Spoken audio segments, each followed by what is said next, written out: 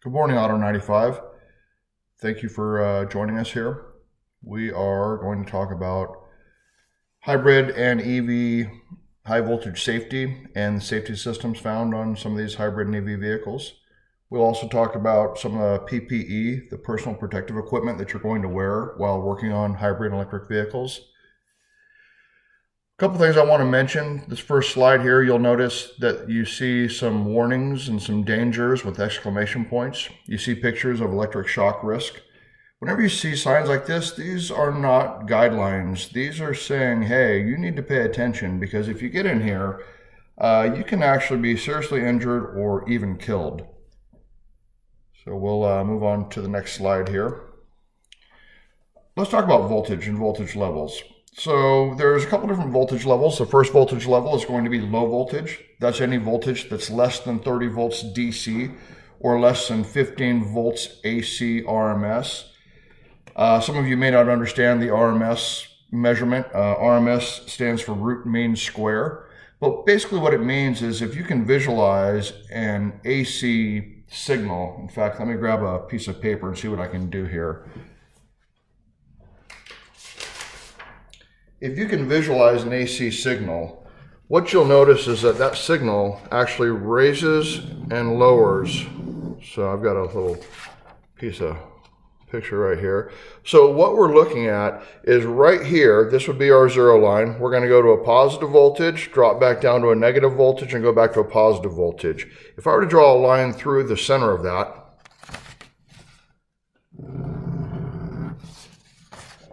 just like this, and I were to measure the voltage anywhere along this path right here, it's going to climb steadily until it hits its peak, and then it's going to drop until it hits its next peak. The only time where we have the highest possible voltage is at its peak. So if I were to take this and draw two lines, you can see that those are going to be our peaks. But anywhere to this side, anywhere to this side is going to be some sort of voltage in between. So when we talk about RMS, what we're talking about is what's the average voltage of that AC signal as it goes through its sweep. So 30 volts DC, 15 volts AC RMS. I wish I had a whiteboard and had more space to do that, but we're sort of working with what we have here. So thank you for being patient. Intermediate voltage is anywhere between 30 volts DC and 60 volts DC, which is also 15 volts AC RMS or 30 volts AC RMS. Intermediate voltage, that's where you need to start paying attention. That's where your shock hazards start coming in. And then when we get into high voltage, that's any voltage greater than 60 volts DC or greater than 30 volts AC RMS. That's where things get real. And if you're not wearing personal protective equipment, high voltage gloves, you can suffer severe injury or even death.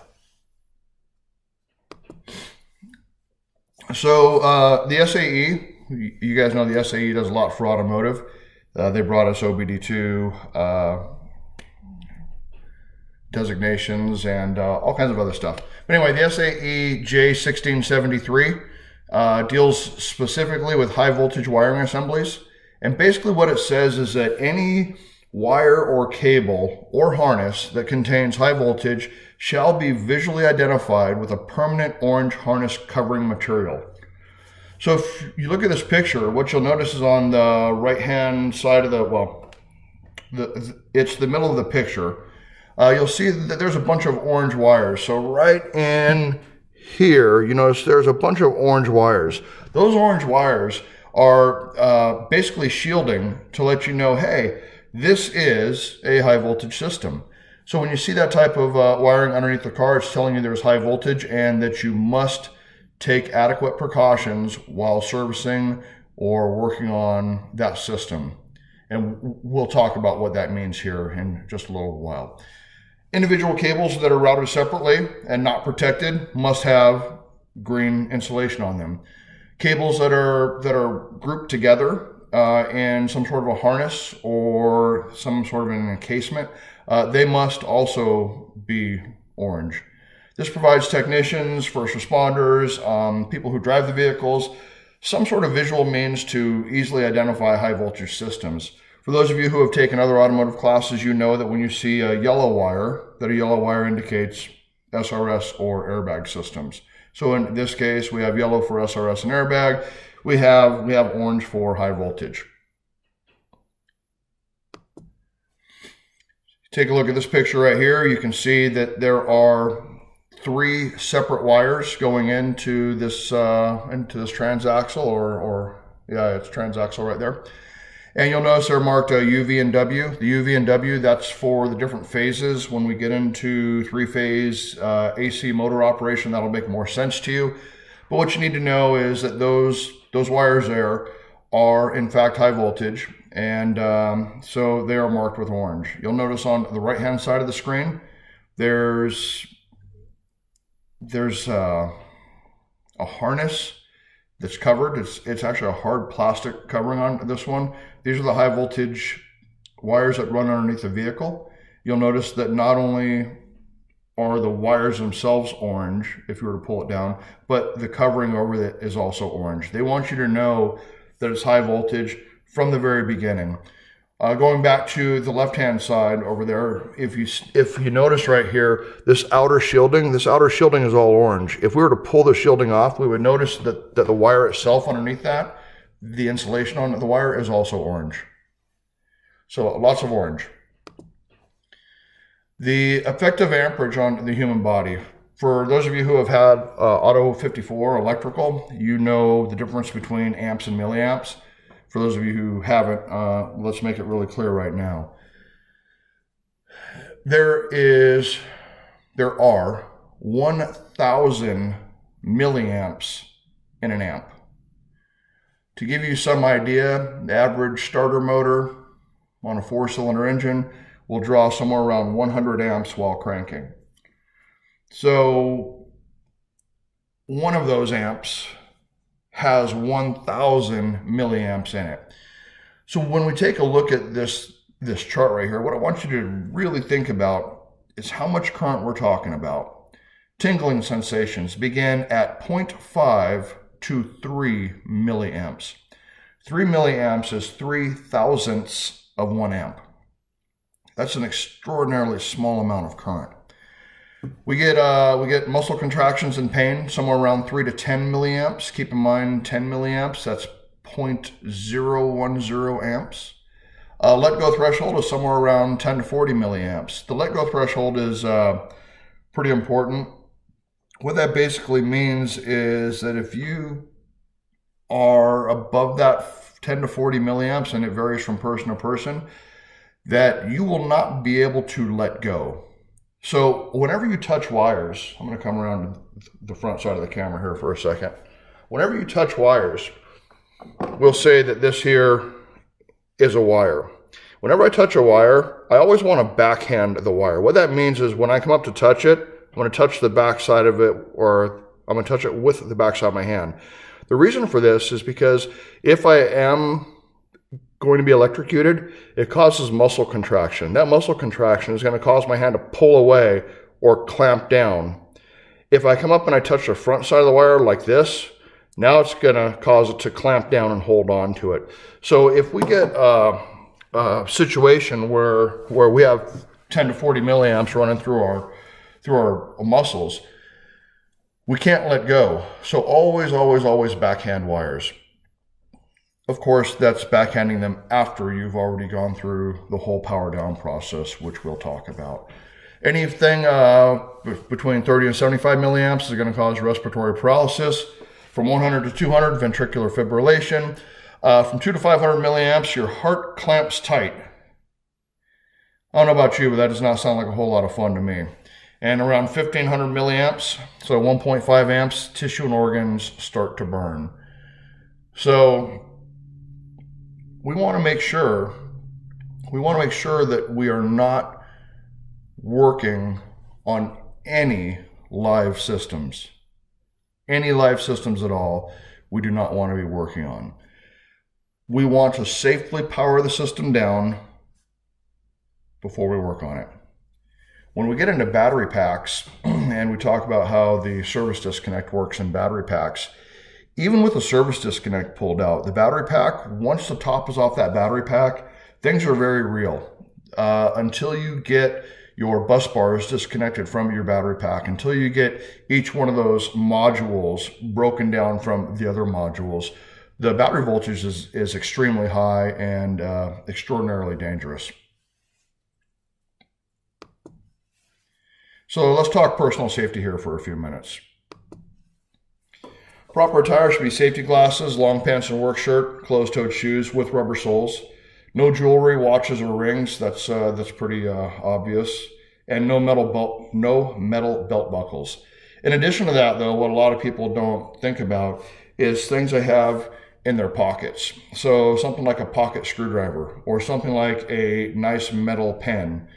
If you're working around hybrid vehicles, especially when you're working around the batteries and the top of the battery is open, if you lean over that battery pack and that pocket screwdriver falls out of your pocket or that metal pen falls out of your pocket and it goes down and causes an arc over, you can have some really, really bad things occur. You can have cells hit thermal runaway. You can have short circuits that cause, for all intents and purposes, battery explosions. Whenever you have the top off of a battery pack, it is a time where you want to have nothing metal on you and you want to be paying attention. You also never leave a battery pack unattended if the top's open or there's any exposure to high voltage. The ANSI or ASTM ratings, ANSI stands for American National Standards Institute, and the ASTM is the American Society for Testing of Materials.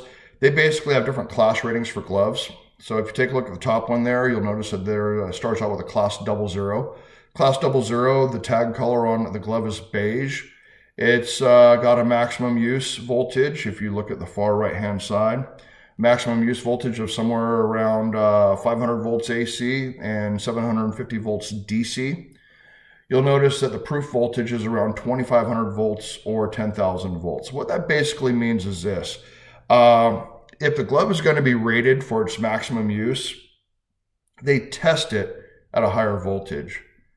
So it means that it's going to be tested at 10,000 volts DC to make sure that it's okay for 750 volts DC. Or it means it's going to be tested at 2,500 volts AC for a maximum use of 500 volts DC. So we're looking at some pretty significant increases to make sure that this glove is going to be safe. For hybrid, we want to use a class 0 glove. I'll say that one more time, that's really important. For hybrid, we want to use a class 0 glove. The class 0 glove is rated to 1,000 volts AC or 1,500 volts DC with a proof voltage of between 5,000 volts AC and 20,000 volts DC. And if you work your way down the list, you can see we can get all the way down into class 4, which are the orange tags. And that's good for working on voltages of 36,000 AC to 54,000 DC. I don't know about you, but I have no desire at all to work around 54,000 volts DC. That actually scares me a little bit. So keep in mind, once again, we're going to be using the red tag color, class 0 volts, which are rated to 1,000 volts AC. So if you see test questions on that, if you see any type of review questions, class 0, red tag, 1,000 volt. If you take a look at this picture right here, you'll notice on the gloves, you can see that there are tag colors. So right here, there's a tag color here, tag color here. All those tags are all red. So you may not be able to see it. They almost look orange. It's just the color is off a little bit here. But they're actually red gloves. And so since those are red, those are class 0. Those are rated to 1,000 volts, 1,000 volts AC. A couple of things that you want to notice on that. Let me see if I can zoom this in at all. I'm not sure if it's right there. A couple of things you may want to notice on that is that you'll see that there's actually testing dates on there. So the one was tested May of 2017. The other one looks like it was December 2013. What's important there is that you know that those test dates are only good for 6 months. So if I go to grab a set of gloves out of the lab and I see that the date is over 6 months out on them, those gloves are not safe to be used. Those gloves need to be sent back in and be retested. And the law on it is actually a little bit different.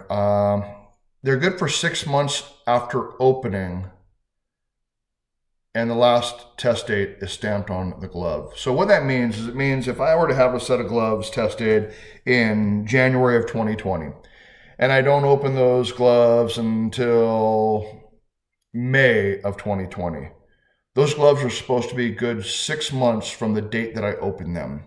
The problem is, how do you know when they were opened? So if they're your own personal gloves, you may know that. If they're a set of shop gloves, or you find them out in our lab, we're going for a 6-month date period. So ironically, we just had all of our gloves tested, and looks like we're not going to be back in class for a while. So we're going to have gloves that are going to sit in a box for probably 2 months since they've been tested, maybe even 3 months since they've been tested. And when we go back, we'll get a couple months of use out of them, and then we have to have them retested again. If you're a technician, it's a really good idea to buy your own gloves so that you know what kind of condition they're in. It's also a good idea to have 2 pairs of gloves. The 2 pairs of gloves is nice so that you can, when it comes time to get one tested, maybe a month or 2 out, you send that set of gloves in, have them tested while you're using your others. And then when those gloves come back, you can open those and use those, and then send your other gloves out in another couple months to have them tested. That way you always have a set of gloves that is within the date. You'll notice on the right-hand side of that picture there that there appears to be another glove over a glove. A couple things about that. First thing I want to point out is that the rubber glove is longer than the leather glove. You want to make sure that the high voltage glove is longer than the glove that you're putting over it. Because if it's not, you can have an arc travel up that other glove and end up jumping to you. By having your gloves longer, the cuff of the glove longer, it provides that extra protection. You'll also notice that the glove is leather, and so that glove is there to protect the rubber glove from abrasions. Keep in mind, the leather glove is not there to protect you. The leather glove is there to protect the high voltage glove. The high voltage glove is there to protect you. So keep that in mind. You want to make sure these things are kept clean. Any type of hydrocarbon, gas, oil, grease on the glove will cause the glove to break down, and the glove will need to be replaced. So keep these things clean. Keep an over glove on them. In fact, when you're in lab, what I recommend that you do is you put on a regular latex underglove before you put your rubber glove on, and then before you put your leather glove on. So you could theoretically have 3 sets of gloves while you're working on a car out there in lab. The latex glove underneath is because it's a shared glove between you and some of your classmates, and we don't know if they wash their hands or not. High voltage glove testing. What we're going to do is we're going to grab the glove. I'm going to back up one slide here for just a second. We want to grab the glove right down here at the very end of its cuff, and we want to fold that over and start to roll that glove up. As we start to roll that glove up, what you'll notice is that the fingers will start to hold air. And as we roll that up, it should partially inflate that glove. We want to hold that glove inflated for a minute. We want to make sure it's not bleeding down. We want to make sure there's no air leaks around it. So that's a habit that you've got to get into. Every single time you put those gloves on, you test them first. Not once a day, not once a month. Every single time you put those gloves on, you test them first. It's a great habit to get into. I posted a YouTube video that has a YouTube link that has a video of a technician testing these gloves so that you can actually see it being done live. As far as high voltage glove sizing, you take a look at the sizes on the gloves whenever you get back to lab there, and you'll notice some of them are 9, some are 10s, 10.5s. Basically, the size of the glove is the distance around your palm there, and you can see in the picture the person has taken the measure or the tape measure, and it looks like it's about a 9-inch glove is what they need. Okay, looks like we're about 20 minutes into this lecture. We're going to end this one so I can upload it, and we'll pick back up again in a few minutes, and I will continue on.